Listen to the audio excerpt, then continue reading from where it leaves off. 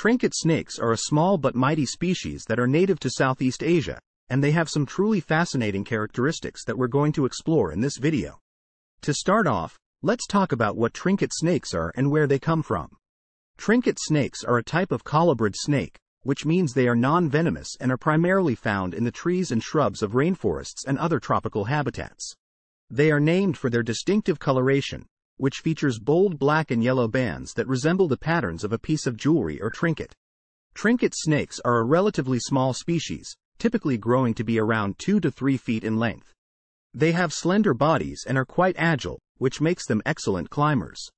Their scales are smooth and glossy, and their coloration can vary slightly depending on their specific geographic location. Trinket snake is a species commonly found in the subcontinent's forests and grasslands.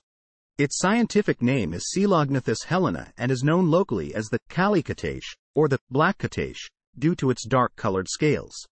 The trinket snake is not venomous, but it can still deliver a painful bite.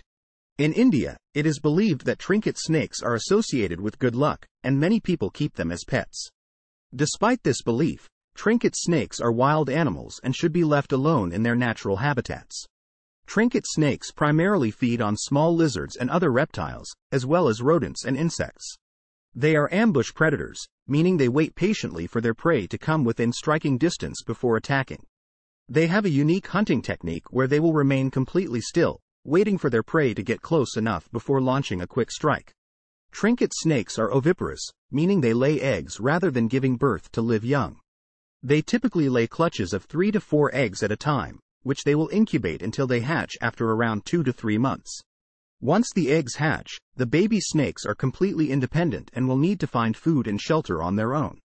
Unfortunately, like many species of snakes, trinket snakes are facing threats to their populations due to habitat loss and poaching. It's important that we do what we can to protect these beautiful creatures and their habitats so that they can continue to thrive in the wild.